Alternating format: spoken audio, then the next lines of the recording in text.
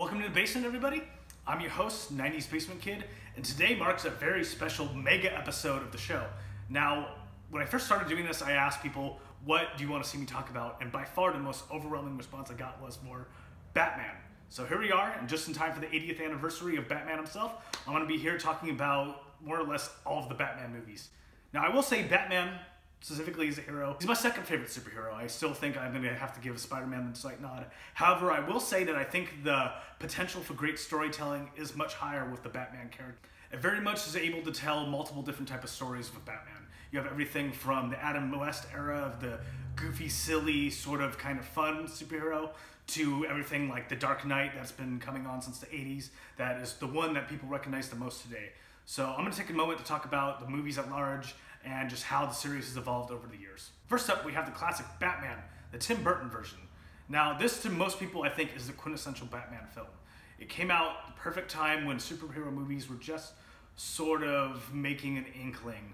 When, you know, we had Superman finally come out and you had some other ones like that, but this one seemed to be the first kind of big motion picture superhero film. It features a masterful performance by Michael Keaton as basically the best performance that anyone has done as Batman. It features Jack Nicholson's Joker, which is pretty much the quintessential form of the Joker until later on when Heath Ledger arrived. The thing that strikes me about Batman as a film is the fact that it's so not kid-friendly. I mean, I watched this movie as a child when I was about 5, and when it was shown to me, I was horrified by scenes like this.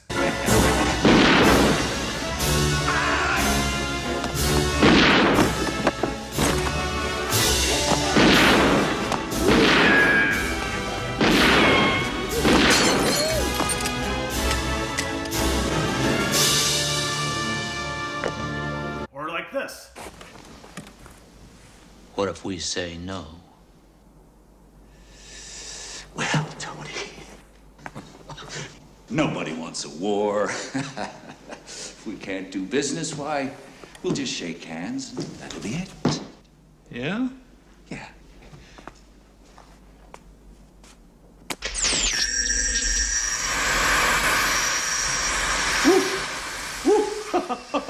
Oh, I got a live one here.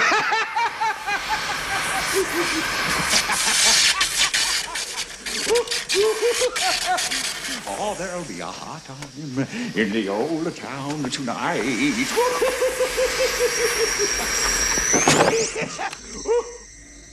Now, in comparison to modern films, it is pretty much relatively tame, especially now that I'm older. However, I've always been struck by the effect that this movie particularly had on me in showing how, quite frankly, ratings for movies are kind of bullshit, man. You know, the fact that a movie like this can have a rating such that it did, I think is pretty laughable, just at the fact of ratings. I'm not saying this movie should have been R or anything like that, because it really shouldn't, but I do think that, you know, if you're looking for movies that you don't want children to watch, I feel like this one would be high on the list. You know, it's got a lot of graphic depth, it's got a lot of adult themes and stuff like that, but, you know, the fact that they embrace this sort of thing is what makes the movie great. You know, it still definitely teeters around to being a family film. There's still things in it that are very much kid-friendly and make it sort of palatable for the youngsters, but it's got a lot of hard and heavy shit in it that I think is why people like it. You know, this Batman kills people. This villain Joker kills people. Tim Burton's Batman stands out for being a unique take on the story and the mythos of Batman. It takes a kind of dark turn on what's otherwise at this point had been a silly story, at least on video, or at least on the screen.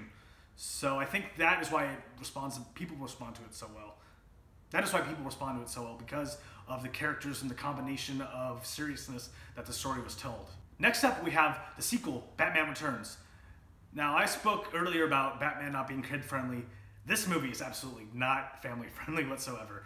This has basically got kinky S&M, it's got violence, not quite as much as the original Batman, but it does start off with a pretty brutal murder, to be quite frank. You know, but even with that, I think it is a very interesting movie to watch. You know, Danny DeVito kills it as the Penguin, pun intended. You know, I think Christopher Walken does a great job as the villain as well. Michelle Pfeiffer's Catwoman is outstanding. This might be her best performance she's ever done in any movie, quite frankly. I think she really nailed the Catwoman. You know, the aesthetic that Tim Burton gave her was just perfect for this type of movie as well. The only real complaint I would have about the film is it seems like in a lot of ways Batman takes a backseat to the rest of the story.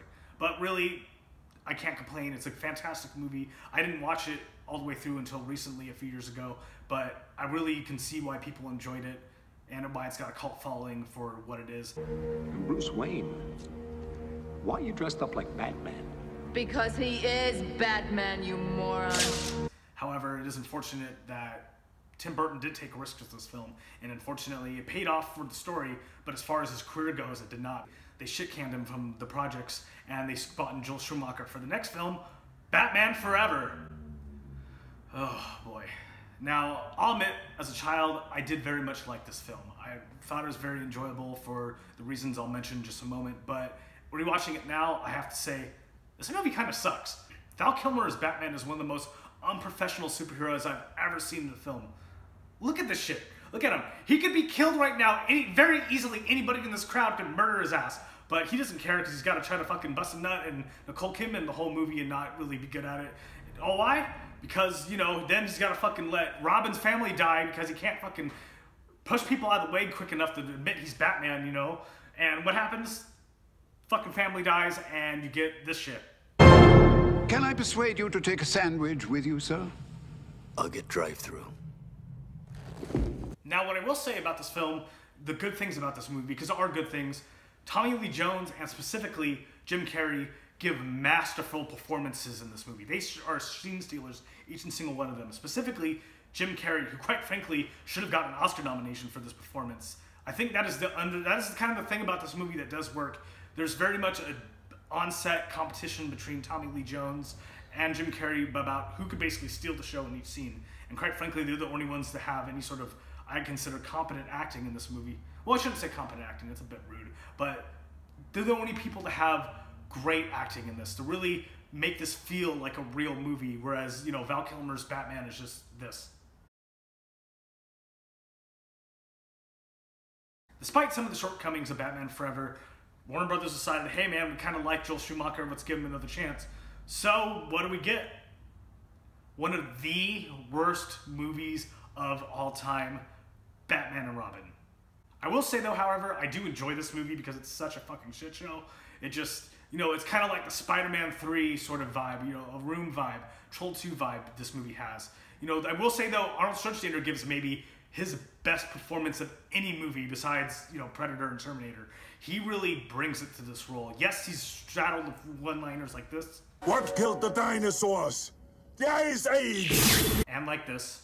All right, everyone, chill. But quite frankly, everybody in the movie is. In fact, I would say the one-liners in the movie, as shitty as they are, is the only thing that makes this a reasonably entertaining film. You know, they really should have called this movie Attila the Pun, because quite frankly, that's all this movie is. You know, they do a good job of you know, creating this world. However, the movie's just so fucking ridiculous, and just so many things happen, and it's so pointless. I mean, you know, even the last movie, Batman Forever, had the Batman nipples, but you know your movie is bad when it's pretty much called gay propaganda. The lighting and just everything about this movie is just bonkers and 90s, and it looks like you should have taken ecstasy before you saw the movie. Maybe you'd enjoy it that way, quite honestly, because that's fucking how bad it is. But I still enjoy it for the moments it has, just scenes like this.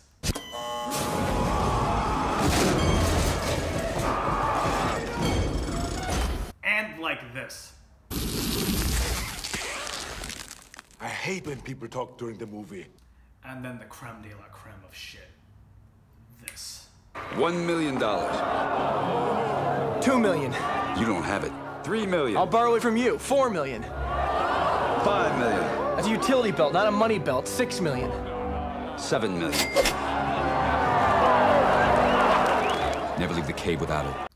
After the dust settled from the release of Batman and Robin, and the stench was in the air, it was decided that the Batman series needed a fresh start. The mythos needed a reboot on screen, and it needed a fresh pair of eyes on the material. Enter Christopher Nolan. Now, Christopher Nolan was brought in to make these movies serious again. And I don't mean just serious in like a dark tone, I mean serious in a real life manner. Alas, we got Batman Begins. Now, Batman Begins, when I saw it, shattered my expectations of how good a comic book movie could be. Not only was it the best comic book movie that I had ever seen at the time, it is one of the best movies that I had ever seen at the time, and it still is to this day. The Christian Bale, the intensity he brought for his performance was staggering to see. Yes, people like to make fun of the Bat voice, and it became more apparently obvious that it was going to be relied upon in the other movies, but the way it was used in the first film, I actually liked. I thought they used it just in the right time. I felt, you know, the performances were all outstanding, the writing was outstanding. It did a very good job of making you feel inspired by the Batman character in a way that you had not seen in any of the other movies. Michael Caine as Alfred, possibly a show stealer, quite frankly. I think he is the best Alfred we've ever seen in the movies. I know, you know, Michael Gough was great as the original Batman. I think he still visually is what people think of as Alfred, including myself. But I do have to give Michael Caine his credit on this movie because he did a great job of being the kind of sidekick you would expect Alfred to be in a non-physical fashion. After the smashing success of Batman Begins, it was clear that Christopher Nolan was the right kind of director to take these movies into the future. Not only is he one of my favorite directors, but I truly believe he's one of the most outstanding directors of all time. So people were very excited when he was brought on to the sequel, The Dark Knight. Now, The Dark Knight, not only is it the greatest superhero movie of all time, I actually think it's unfair to call it a superhero movie because of how good it is. But the performances in this movie are brought to the next level. The action is brought to the next level. This movie is the Heath Ledger show. He carries this movie with his performance of the Joker. It is one of the most influential movies, not just of all time. This movie set the platform for which other comic book movies will be using for the years to come in an attempt to be taken seriously. While this movie was not recognized for the Academy Awards at the time of its release, it changed the way in which the Academy Awards operated, which is something that very few movies can even pull off, let alone a comic book movie. Hell, even Debo steals the show in this movie. This movie is great. I can't give enough praise to the film. You know, people like to say things about it now because it's been a while, but quite frankly, when this movie came out, it was the hottest thing at the time. It stole the pop culture zeitgeist, and it basically changed the expectations people have for not just comic book movies, but movies in general.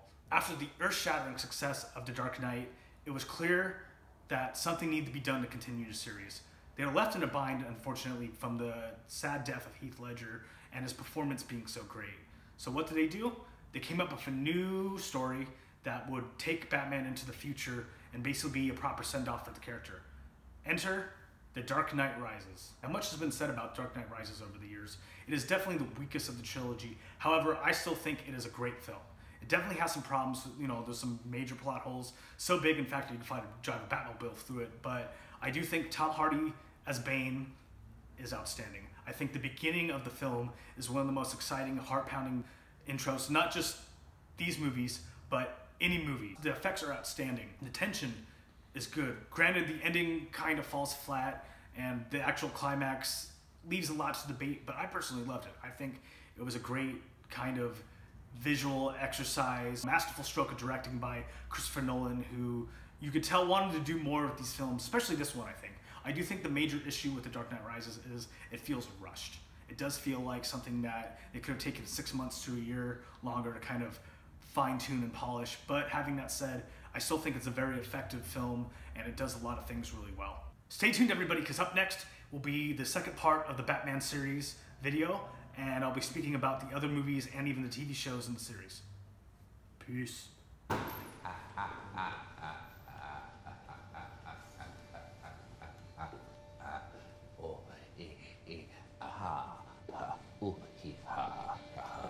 And I thought my jokes were bad. Give me one reason why I shouldn't have my boy here pull your head off. How about a magic trick? I'm gonna make this pencil disappear. Ta-da! It's